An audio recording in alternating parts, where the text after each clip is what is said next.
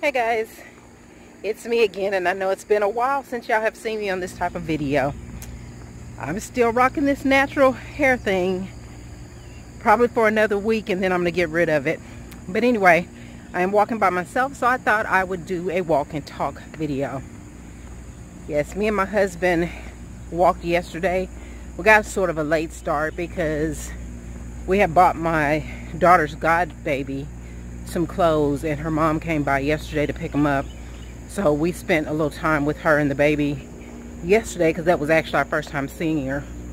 So we got a late start, and we tried to get to the walk before it got dark because it was getting dark outside, and it's a 3-mile walk. So we made it to the last, I want to say, half a mile, and it started getting dark and you couldn't see anything, but we finally got there at the end where the lights were and stuff. So it was successful. But anyway guys, I'm holding the camera, so if it moves, it's because I'm walking. I'm gonna be in the warehouse today, so I put on some jeans and a t-shirt, and of course, I'm sorry, I thought I kicked something. Of course, the jeans that I put on, I forgot to put on a belt. So I'm steady pulling up these pants, and it's driving me crazy. But I keep switching hands because this phone is heavy. Have you ever noticed that when you're carrying a phone, it gets heavy? So it's a good thing I didn't have a camera, because it would be even heavier.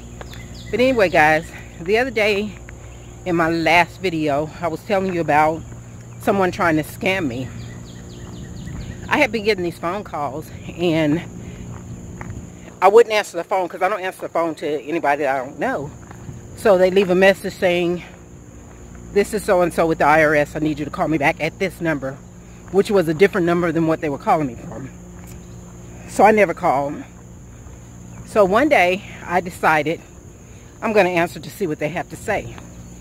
So I answer the phone, and the guy immediately tells me that they have been trying to get in contact with me, that they're going to sue me because I owe the IRS, which is a lie, and I knew it was a lie. So I played along with him, and I said, "So what do you owe me?" He was like, "Is this Carolyn Griffin?" I said, "You should know, you called me." So he says, "Well, we have to verify." So then he asked for my name, my address, and my social security number. And I told him, I said, "You called me, you're suing me, so you have all this information. I don't need to give it to you again." So he goes on to tell me that they're going to sue if I don't come up with the money. They're going to, sue me. So I says, "Well, first of all, I don't owe you any money, but I'm going to listen to what you have to say." So he goes on to tell me there's like 3 or 4 ways that I can pay the money. And I asked him, "How much is the money? How much do I owe you?" He said, "Well, it's $6,500. So I said, "Okay, so what are the ways to pay you?" And he says, "Well, I'm going to need you to get in your car, stay on the phone, and drive to Walmart." "What for?" He says, "Because I'm going to need you to buy some iTunes cards in these increments." And he was talking about like $50, $30, things like that. And the reason why they do that is because it's untraceable. So I told him, I said, "Well, first of all, I'm not going to do that. If I owe you money, then you need to send me a letter, as the IRS does, and I will deal with it through the IRS. So, sorry, switching hands again. So he goes on to tell me, God, I look bald-headed in this frame, but I promise you guys I'm not bald-headed. It's just I look bald-headed with my hair pulled back. So he goes on to tell me that if I don't do what he says, that they are going to send the police after me. And at this point, some woman gets on the phone and she starts being real nasty. And I said, "Hold up, wrong person. You're not going to get on the phone and talk to me like that." So he says, "Well, we'll just send the police out. So I said, okay, you have my address. You know where I live. You have all my information. Send the police out. And I will have my police here waiting on your police. So he got pissed off and hung up the phone. He hung up the phone and didn't call back. So I tried calling the number back. Of course, the number was disconnected. I think it was like one of them throwaway phones or something. So my point with all this, guys, is if the IRS is calling you, threatening to sue you, they're not going to call your phone. They're not going to send you an email. The IRS always sends you a letter in the mail to let you know that you owe them money and how to contact them to make restitution.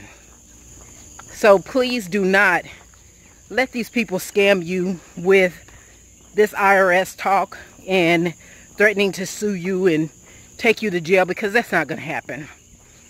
But I did it for amusement because I thought it was funny, and I just wanted to hear what they had to say, because I knew IRS is going to send me a letter if I owe them anything, because whew, I'm out of breath. Let me slow down some.